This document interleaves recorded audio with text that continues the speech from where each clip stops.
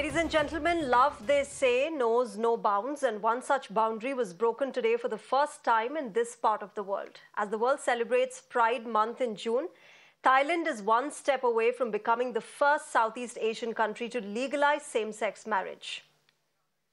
Lawmakers in Thailand voted to approve the Marriage Equality Bill, with the Senate passing the bill by 130 votes to 4.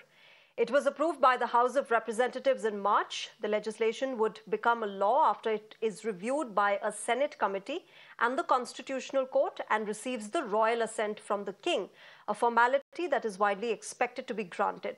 But here's what the bill states. It calls marriage a partnership between two people who are 18 years or above without specifying their gender. It also gives LGBTQ plus couples equal rights to adopt children, claim tax allowances, inherit property, and give consent for medical treatment when their partners are incapacitated. But this decision has not been an overnight move. For more than 20 years, the community has been struggling for marriage to be legalized.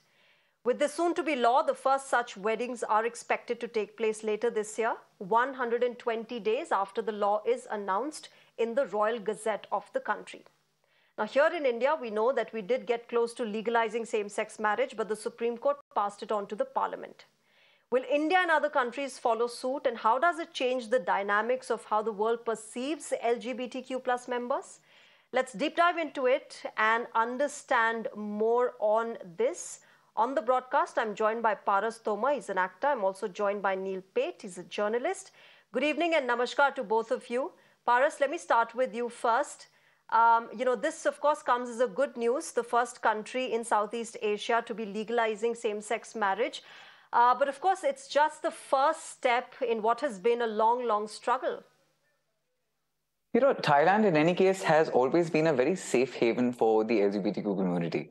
It's been for years together that a lot of gay men who actually face so much discrimination here, there is so much homophobia here. For a lot of people, Bangkok, Phuket, Pattaya has always been a very easy escape to go and be able to live freely. In fact, I was in Thailand about 2-3 weeks ago just now.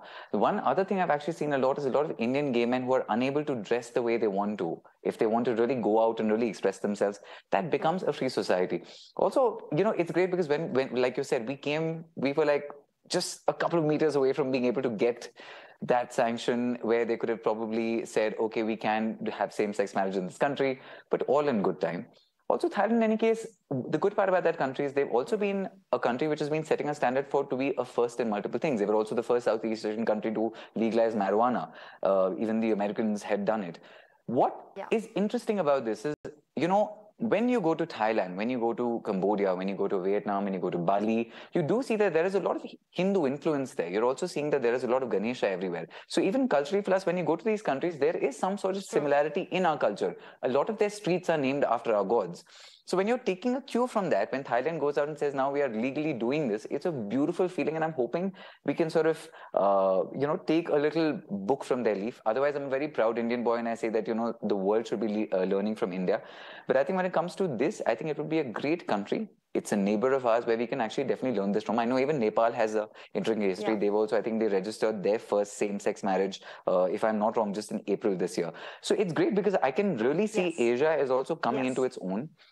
Ever since we decriminalized homosexuality, the perception in India changed. You know, a lot of young guys would write to me and say, "Mummy, Daddy mante nahi hai, mujhe marte hain, ye karte hain, wo karte hain." And I would tell a lot of people as an activist saying, you know, now when you go and tell your mom and dad, say, "Bhai, ab jab Supreme Court ne aapko ijazat de di hai," that was a great way to change that mind frame. The sentiment began to change. So the moment something like this happens, public perception follows the law. So I'm really hoping we do take a cue from this. And it's almost like they have a great tester to see what happens here. Let me take this across to Neil. You know, one of the arguments that the other side gives is, you know, fine, we're decriminalizing it. That's all that you need. Why do you need to get an approval for marriage? Why do you need, all of the other rights that come in? We are decriminalizing it. Live your life. Go ahead. See, I think what is important we need to realize in India is as a democracy, you know, all our top political leaders, and I would say nearly 90% of them, they've been harping and talking about inclusivity and diversity. You know, we've just had our elections and we all know what the results have been.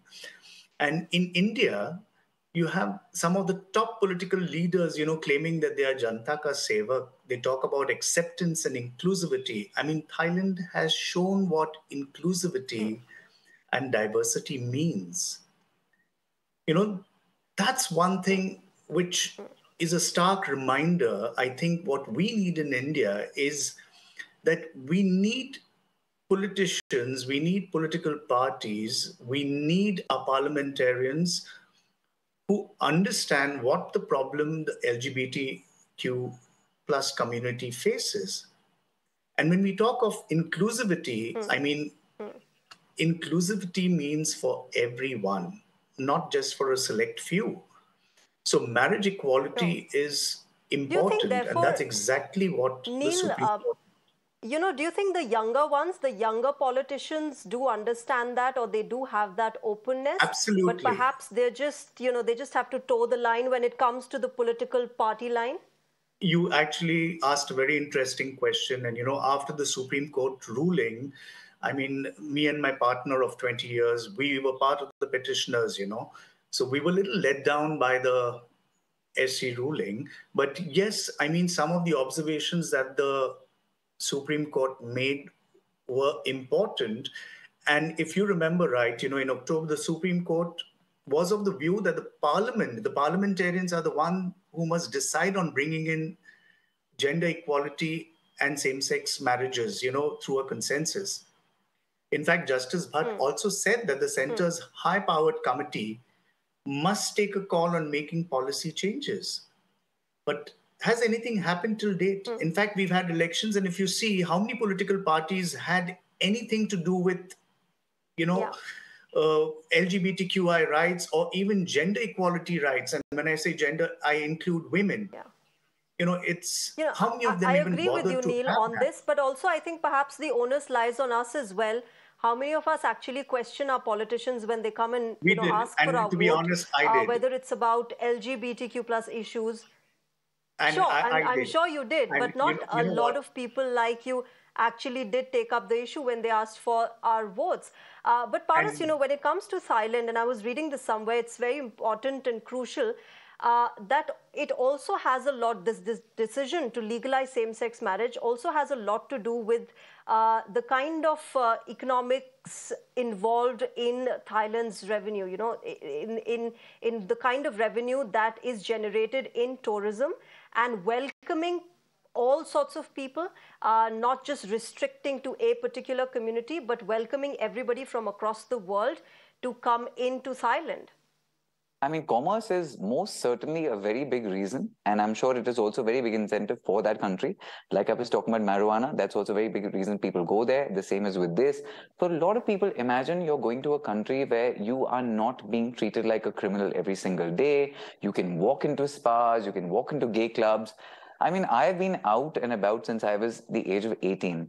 But even here, when I go to a club, and you do have gay parties in Mumbai, you have gay parties in Delhi, but it's definitely not the same because there's always something around us which, even now, doesn't necessarily make you feel completely free. But in a place like this, 100% tourism. But the other thing with the marriage bit, and Because far as when you were that saying, one why do you need... judgmental gaze is enough. Well, gay is interesting, that choice of words there. But, the part is when you talked about the fact that why, after decolonization, why do you need this?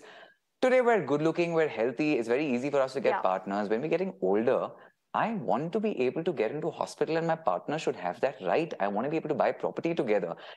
One of the things that the gay community is accused of very often, unfortunately, is promiscuity. Why? Because there's nothing socially binding us. When you've got a union, when you can really say, hey, this man is now, I'm committing to this man, there is some sort of a social construct that comes in. I'm a 40-year-old CEO and a founder. My company did 300 crores last year. I'm always thinking of the fact that I want to have a baby. But there's nothing I can do in this country today to be able to have that legacy pass on. One of my most primal paternal instincts is something I cannot follow. So when people talk about the fact that why do you want marriage, just like you have a right and everyone else has a right to raise that family, when they say homosexual people can be depressed, sad, suicidal, no matter what I do, my partner is just, I can just change my partner at any time because there's nothing really binding us. And I think that is where Thailand is setting an example, because hey, beyond just, when you talk about homosexuality, everyone just thinks it's promiscuities and gay parties and masquerades and charades and whatnot. But we're also people who are looking for love, commitment, to be able to be together. And I think that is what marriage equality will do. The one other thing about lesbians, which is so interesting, I was in a gym in Delhi and I was shooting. This girl walked up to me and she said, all you gay boys have taken our thunder. Because she said the fact is the gay boys still get represented, but lesbians in this country have zero representation. And I thought that was such a valid point. So I'm hoping we can move towards that. Yeah, yeah.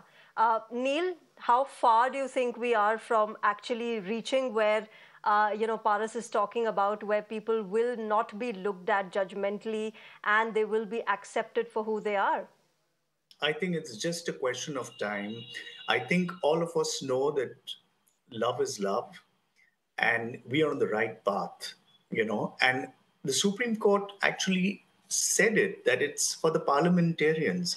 Now, we have approached some of them. Some of them are very, very positive and supportive. Let me be honest, some of them actually are very supportive, but they're a little wary and scared as to what will someone senior from the party say for their own views. Some of them have actually come out in support. But the point here, what I'm trying to say is, we need to have policies which are inclusive, not wait for a catastrophe to happen and then try and draft policies, We have been trying to do that for a long time. And I think it's just a question of time, It will happen. It's happened all over Southeast Asia. I mean, you have 3 or 4 countries which are on their way. They have legalized same-sex marriages and unions. And I don't think India will be very far. I am quite positive about it. And that was one of the reasons why we actually decided to petition in the Supreme Court. Can I also ask you, it's actually quite, I don't know, heartening, if that's the right word to use, for you to say that it's just a matter of time. Of course, love is love, but, doesn't it get frustrating when you have to wait for so long just for the basics? I totally agree with what you say because, I mean, I'm 50 plus, my partner is 60 plus. We've had lovely 20 plus years together. And in fact, it's a little disheartening, but I can share it with you all because you'll be able to understand. He's going to get a Lifetime Achievement Award in the US in September. He's a neurologist and I'm a journalist. And he just said, I wish you were there with me when I'm getting the award. And I said, yes, but I'm busy with elections and all these things over here. I've applied for the US visa. Now, it's a very basic thing, but, had I been straight or for a heterosexual couple, if you're a married woman, it just comes by default. Do you understand? Although he and I have been married in London, but in India, there's no validity. When we are outside the world, we are treated on par with other couples, And here I'm waiting, so I have to write a detailed explanation of what is the status of my relationship with him, and we are still waiting. How inclusive is this? Or how equal, when I say these are very important words, equality and inclusive, which our constitution talks about, which we take for granted. And those who took for granted, they saw the results, So that is very, very important. And I think that's what the younger generation, whether you're straight or LGBTQ, does not matter. What they want is to embrace their identity and celebrate love. I think that is important. So, Absolutely. Coming back to your question, and I'd like yes, to wrap it hurts. This up but on this note only, on this note of love and hope. Neil, I'd like to wrap this up.